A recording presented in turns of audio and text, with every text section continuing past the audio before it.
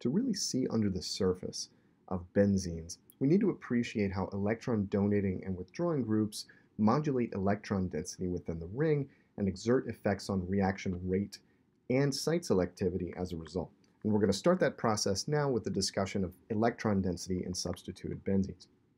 So electron donating and withdrawing groups can give electron density to and take electron density from attached conjugated systems, and aromatic rings such as benzene are no exception. Donating and withdrawing groups act via resonance. We've seen that in the context of conjugated systems more broadly already, but they can also act through inductive effects. And these are really pi-type effects in the resonance realm versus sigma-type effects in the inductive effects realm. So resonance effects, these have to do with donating and withdrawing groups and pushing electrons, as we've seen previously, but inductive effects involve sigma bond dipoles and the polarization of sigma bonds, the effects that those partial charges have on electron density. And these groups can have big effects. If we look, for example, at benzaldehyde versus the electroneutral benzene versus aniline, we see that benzaldehyde is a pretty weak nucleophile. There's pretty low electron density in that benzene ring relative to benzene, which is quite red. On the other side, aniline has a ring that is an awesome nucleophile because of the electron donating nature of the NH2 group, and we can see a lot of red, quite a bit more red than benzene, in fact, in the aromatic ring of aniline right here. And so these groups, NH2 and the aldehyde or formal group, can have big effects on the electron density within a benzene ring and its reactivity as a result. On this slide, we're comparing and contrasting inductive and resonance effects, inductive donating and withdrawing groups, and resonance donating and withdrawing groups. And let's actually start with inductive effects, which are new to us at least somewhat. Inductively withdrawing groups have bond dipoles that point towards the R group so that there's positive charge onto the carbon that's in the aromatic ring. This leads to an inductive withdrawal of electrons. It makes, for example, this carbon that's directly attached to the R group quite electron deficient, and the effect diminishes the farther away we get from that group. This is a hallmark of inductive effects. On the other side of the coin, an inductively donating group has a bond dipole that points in the opposite direction so that this carbon linked to the R group receives electron density and ends up relatively electron-rich. But again, the effect is sort of distance dependent. The farther we get from that R group, the less the effect it is, the less the extent of the effect. And so this is a hallmark of inductive effects, that the farther away we get, the weaker the effect. So groups can be withdrawing or donating by induction, and a lot of this comes down to electronegativity, the electronegativity of the R group. If it's more electronegative than carbon, the group is inductively withdrawing. We see that on the left. If the group is less electronegative than carbon, then it is donating by induction. Resonance effects we've seen in the context of what we previously called electron donating and withdrawing groups, delocalization of pi electrons. We can understand these by pushing electrons, for example, right? So electron withdrawing groups by resonance tend to make these positions highlighted in blue electrophilic, and donating groups make those same positions nucleophilic. And if we look at the nucleophilic case first, the donating group case, you can see that pushing electrons toward the benzene ring puts negative charge within the ring.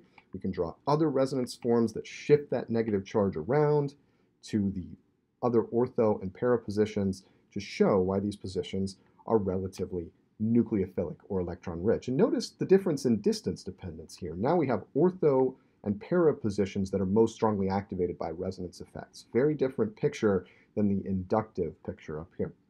Likewise, for electron withdrawing groups, we can use electron flow like this to show how the withdrawing group pulls electron density out of the ring.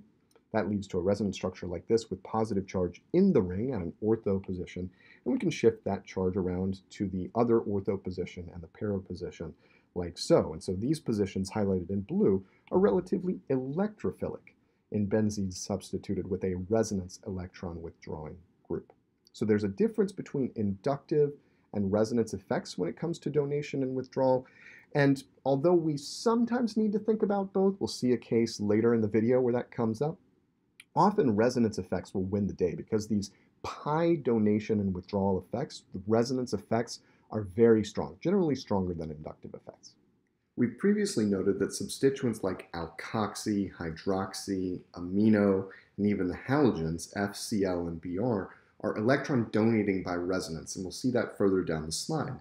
But if we think about electronegativity, we'll realize that these substituents are actually withdrawing by induction because they're more electronegative than carbon. So their bond dipoles with a carbon, for example, that's part of a benzene ring, point toward the heteroatoms. So these heteroatomic substituents are withdrawing by induction.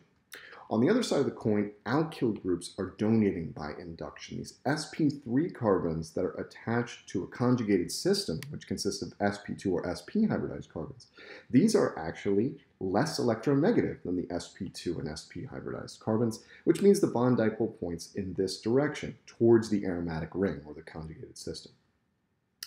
We've previously seen that groups that are donating by resonance include amino, alkoxy, hydroxy, the halogens, a thioether group SR like this. And this is because they have lone pairs that can be donated into an attached pi system. We've seen that before, and all of these groups indeed have lone pairs on the atom directly connected to the aromatic ring. So these are donating by resonance, as we would say. Groups that are withdrawing by resonance are these classic electron withdrawing groups that we've seen that fit this pattern of an XY multiple bond polarized toward Y, such as the carbonyl group. And you see the classic electron flow here pulling from the aromatic ring and up to the oxygen, showing that electron withdrawing by resonance effects. And all of the other groups on this slide have a similar structural pattern. Now I encourage you to pause and draw curved arrows and maybe one other resonance structure that puts positive charge in each of these aromatic rings and puts negative charge inside the electron withdrawing group. One thing this slide highlights is that there's a tension in many cases between withdrawing by induction and donating by resonance. Alkoxy is a great example of this. The OR group is donating by resonance, that's shown right here, but it's withdrawing by induction. So what is it overall? Is it net electron donating or electron withdrawing? We answer that question on the next slide. Generally, resonance is more important than induction because pi electron donation is generally, or withdrawal, is generally stronger than the polarization of a sigma bond due to a difference in electronegativity for most normal atoms on the second row of the periodic table like nitrogen, oxygen, and fluorine. The one exception is the halogens. The halogens are electron withdrawing overall despite being donating by resonance. If we go back to the previous slide, their inductive withdrawal effect that we see at the top of this slide is more important and more significant than donation from the atom by resonance. And that is because they're quite electronegative and they're quite large, which affects the efficiency of pi donation, especially for atoms like bromine and iodine, which are especially large. So the overall picture we develop here is that net electron donating groups is any group that is donating by resonance except the halogens, amino, alkoxy, hydroxy, and even these that are connected to carbonyl groups. Notice here, this nitrogen and this oxygen, these are still electron donating groups, even though they're connected to carbonyl groups. They still fit that structural pattern of having a lone pair on the atom that is directly connected to the aromatic ring. They're just not as strongly donating as, for example, an NH2 or a dialkylamino group would be. This is the amide functional group, and it's not as strongly donating as NR2, but it is a donating group. Same with the ester group down below. It's not as strongly donating as an alkoxy, but it's still net electron donating overall. Net electron withdrawing groups are all of our resonance withdrawing groups plus the halogens due to their strong electronegativity effects. And so, again, this is a good opportunity to pause, check your understanding of donating and withdrawing groups, and make sure you understand why these are all net electron donating and why these are all net electron withdrawing, including this key exception of the halogens, which are electron withdrawing overall due to their strong inductive effect despite being resonance donors.